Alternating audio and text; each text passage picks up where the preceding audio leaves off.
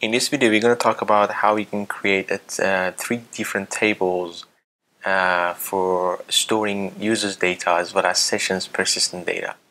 The first table is going to be storing the session users' data, and then the second and third one is going to be the tables to store sessions, persistent sessions. The first table called users. We have this script called create table if not exist users. You all know this. If you have PHP MyAdmin, you can go ahead and start creating this by using the interface, like choosing this database and then using it. So first thing we're going to do is let's log in again and minimize this and then explain to you what's going on. The user key we're going to use as a primary key, and the reason why we didn't use this ID as well as auto increment is because when you're using an ID for sessions, if you assuming that you probably have a hacker, really smart hacker, so he or she is going to realize that the first column is going to be ID, and then you're using this ID to target the users, as well as you're probably going to use this user key or ID to generate a token.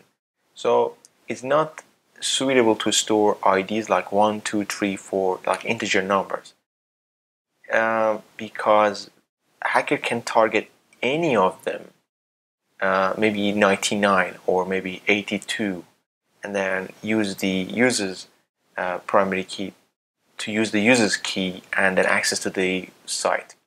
So we're not using a auto increment, and we're using a character 8, and this is going to generate the different characters like numbers and letters combination, and then use it as a primary key, and it's going to be unique. It's going to be different. You could go ahead and add unique, but this is not necessary. We have this username as well as user key. So this is our primary key, and then this is our username. We have varchar 30, so a 30 string, and then it's going to be not null and then unique, which indicates that the username is unique. So two same username won't be accessible to use.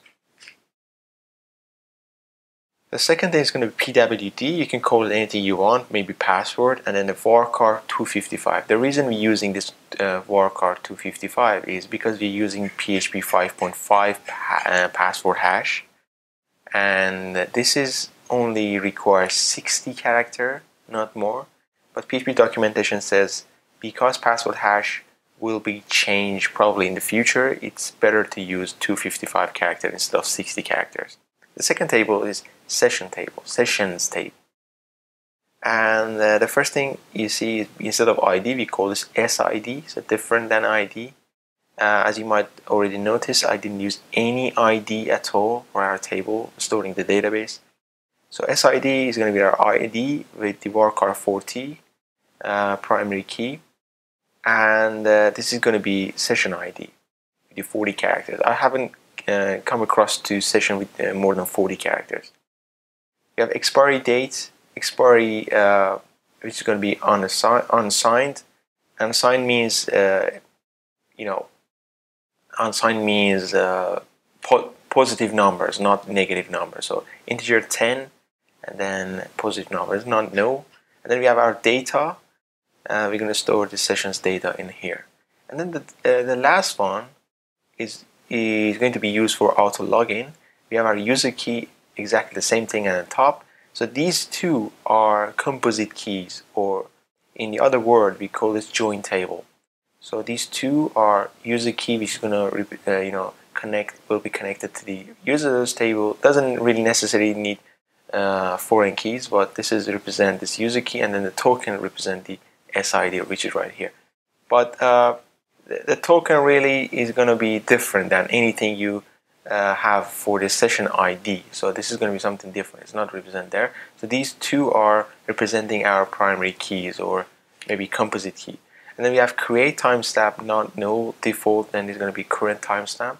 So this is not fillable by us or system. This is something that MySQL is going to update it itself, maybe insert date itself by current timestamp whenever you update it or create any field here. And we have our data as a text, so we're storing the sessions data here. This is not really necessary because every time you garbage collect the sessions data and then generate the new one, really this is not going to be necessary, but we're going to go ahead and insert both of them to show you how you can use them. And then we have this use, which is a Boolean value. Boolean value in MySQL represent with tiny int. 0 means false and 1 means true. And then we have add not null, and then default is 0. So this is always going to be 0 unless you change it to 1. Then the primary key at the end are going to be user key and then token. These two columns I was talking about. And last but not least, if your database don't support InnoDB, which is an engine in MySQL to support transactions like a bank system, you can go ahead and instead of InnoDB, copy this myISAM, and then maybe you can select all of these and then paste it right here. Change it. Really doesn't make any difference, but I usually use this InnoDB. So let's go ahead and select all of these and copy this. Go back to our database.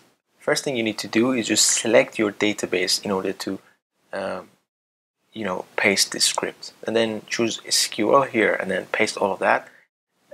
You can paste the comments. These are comments. Comments start with double dashes, and it's not going to make any difference. The script will be read, or maybe you can go ahead and import. Let's just import this for you to be able to see it much better.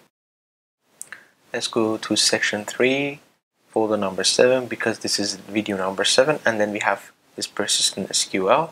Select this and then scroll down and hit go.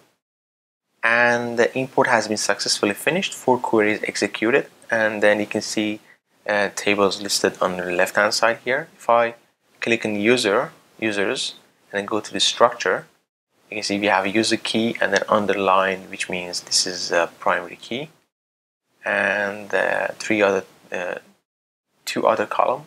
We have our sessions, structure, then you can see that SID is a primary key, and then as well as auto login, structure. You can see these 2 being selected as a primary key. So these are the composite key. If you don't know how to use composite key, you might go ahead and use any other courses in Udemy to work more about MySQL to realize what composite key or join table are. So our table are ready, and we can go ahead and insert some data in the next video.